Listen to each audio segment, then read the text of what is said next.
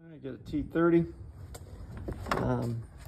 and I've so far loosened that bolt, and there's a T30 right here, excuse me, right under here. It's a pain in the ass. It's hard to hit when you're going underneath there. So I'm gonna take that wire tie off, see if I can help in the matter. Connects to that. Be very careful, don't cut the hose. So I'm gonna get that out of the way, and hopefully I can get that one screw out and then push that down. All right, so what I did was had the screwdriver and I put it right in that place where the sensor was, and then right underneath that sensor, it's gonna say the push button on that sensor is down there. It's very similar to this. That's what I was talking about, was that rocker switch. You would pull that down.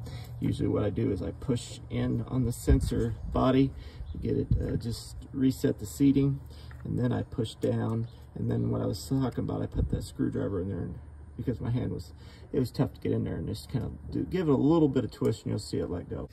All right, so what you need to do is you'll put this 27mm in there. You'll have to bring that down, shove it in there, and then get it connected to the sensor. All right, I had to stop the video because I had troubles with, well, a couple. Number one, I dropped this kind of setup assembly in the engine bay somewhere. I can't find it. I took the belly pan off, still can't find it, so I'm assuming when I drive it'll fall wherever it's at, but it's not near any belts or anything. And it's not a 10mm. But anyways, what I was having troubles with is, let's see here. Yeah, so this one, I first thought it had something to do with the lips of the deep socket, but it was not the problem. It's how deep the socket was. The newer version I got, it goes down a little bit deeper, which allows the electrical connection area that goes in here go in, and you can get maybe about 3mm extra meat around it to where you can actually tighten. With this one, I could never, it was just right at the top and it wouldn't tighten. So I figured the best setup I had, I used a so I think it's a 1/2 inch. I used a smaller connection piece. What I did was I put it in there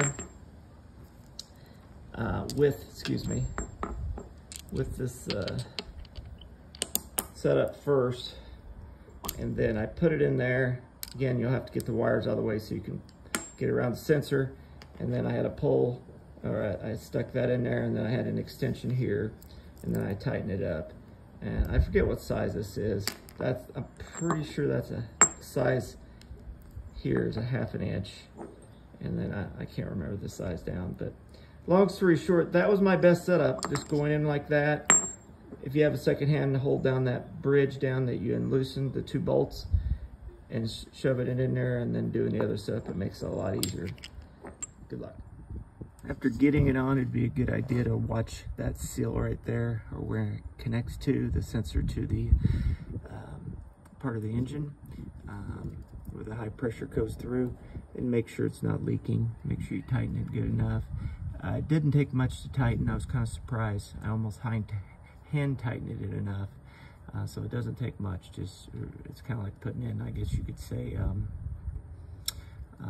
spark plugs. It's not much tension. Don't over tighten. As always, please subscribe.